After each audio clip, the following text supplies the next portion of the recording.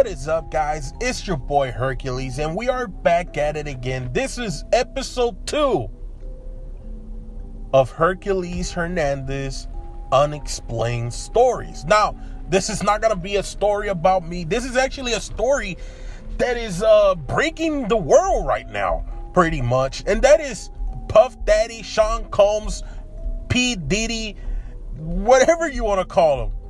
This whole story is just very, very confusing. And the reason why it's in this category of my channel of unexplained stories, because I really can't explain it to you. Look, we've all heard rumors of Puff Daddy being a little bit on the fruity side, right? And if you don't know what on the fruity side is, it means he was gay or something like that. Well, we first got a hint of something big hitting Diddy, and it was the whole his ex-girlfriend or baby mama, whatever it was, suing him for allegedly sexual abuse, sexual something, stuff like that. I believe she was a singer, right? So we heard all that, and then what happened? Like a day later, they settle in court. So to me, your story is over. You settle, you're done. You can't talk anymore about this guy because you took the easy route instead of taking this son of a bitch to court, right? That's the way I look at it, stuff. And if you don't like that, that's totally fine. Then we start hearing former producer, writer of that worked with Diddy coming out and just spilling the beans, man. And one of the things that we heard was Diddy and Meek Mill playing fruity against each other. Then we started seeing some pictures. We started seeing videos. There was that video of Meek Mill in the pool and Diddy coming up to him, calling him daddy, which I've never heard any other man call another person daddy unless you're fucking around and just playing. But this did not look like they were joking around, because it did not look like that, okay? It did not look like that. Oh my God. Then you also had the whole Meek Mill rapping, and then he's talking about smashing this one girl or smashing a girl or something like that. And then Diddy turns around and he's like, what girl are you talking about? Because the one smashing was me doing you. That kind of video. It was so weird, dude. Oh my God. But then we started getting those stories. Then we started getting that he potentially was trafficking little kids and maybe females, and then maybe buying drugs from out of the country, and a lot of shit started happening. And I still sit here and say innocent until proven guilty, because we haven't seen any fucking evidence. But I am not sitting here saying I believe Puff Daddy is innocent. No. I'm just waiting for the evidence to show me and prove to me that yes, this dude was sick. But then you have to start realizing that, okay, if he's this sick about his other stuff, what else could he have done?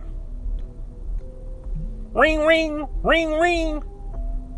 Anybody remember Tupac? Remember, he was supposed to come back in 2014, right? I believe it was 2014 that he was supposed to come back. Never came back. So, most likely, Tupac is dead. There's still a little slight chance that maybe he is in Cuba or somewhere else. But let's just say he's actually 100% dead, which I believe he is dead. Who killed Tupac, right? Who shot Tupac? Well, we've gotten some people to claim that they know who did it. Then we gotten some people that actually spill the beans on themselves. But there's always been that one theory out there that Puff Daddy actually put a hit on Tupac, allegedly. And then, remember Biggie? Supposedly there were rumors that he was going to leave Bad Boy. That he had a falling out with Puff Daddy. It just makes you wonder, man. It makes you wonder what actually happened to Tupac and Biggie. Allegedly, right?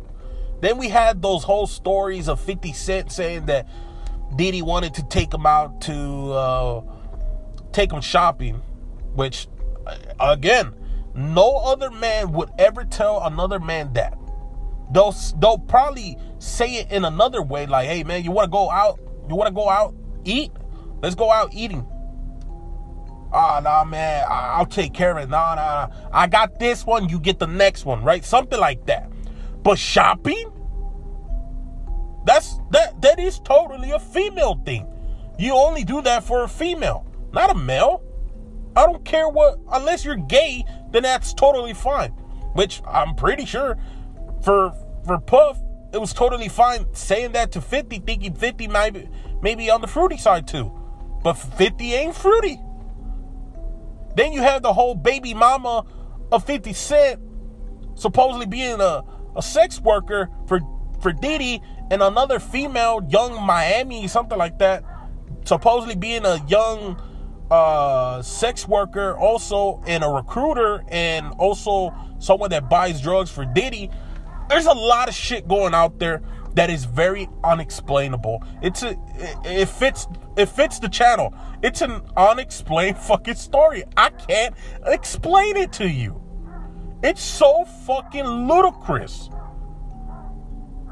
Then you have Cat Williams calling out the whole Hollywood, and then he throws shade at Puff Daddy too, saying that if Diddy asks you to party with him, you tell Diddy no. Then you have a video of Mike Tyson hanging out, and I believe it was with one of the brothers of the Wayans brothers at a TV show that he used to host, and Diddy was one of the guests too. And you see Mike Tyson grab Diddy's hand, like basically telling him, hey, get your hand out of, like, something like that, right? He's like, get your hand out of here, boy. And Mike Tyson feels like he's about to just throw hands at Puff, because Puff is trying to test to see if Mike is a little fruity too. And we know if Mike ain't fruity, he's just a little special. And not special, I don't mean special like that. I just mean he's a special guy. He's different. He's very different. The dude tried to grab Hasbulla like a little kid, not knowing Hasbulla is like freaking 30 years old. It's so weird, the shit that's going on in this story. And now, the latest was the FBI raided the whole Puff Daddy's houses and all that crap, and we don't know if they actually got stuff.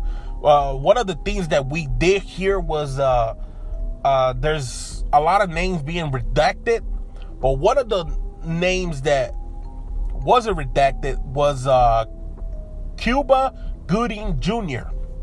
Cuba Gooding Jr. being involved in one of the parties of Puff Daddy and actually assaulting one of the guys that is suing Puff Daddy. So we got that in the records. And I mean, Cuba Gooding Jr. has been in legal trouble for a long time now. So yeah, man, it's a lot of crazy shit. You do have people on the right and on the left saying that, oh, look, there's a picture of Puff Daddy with Donald Trump. There's a picture of Joe Biden, the Barack Obama with Puff Daddy.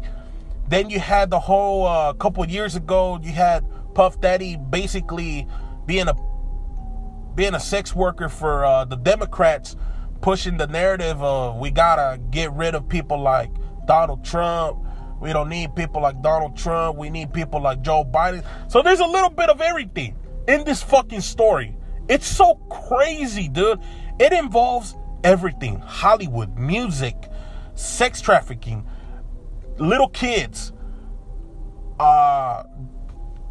It could possibly include Tupac, Biggie, Democrats, Republicans, everything. And then the last thing I'm going to say before I end this video, nobody knows where this man's at. Nobody knows. As far as I can tell, nobody has found him. He hasn't been arrested.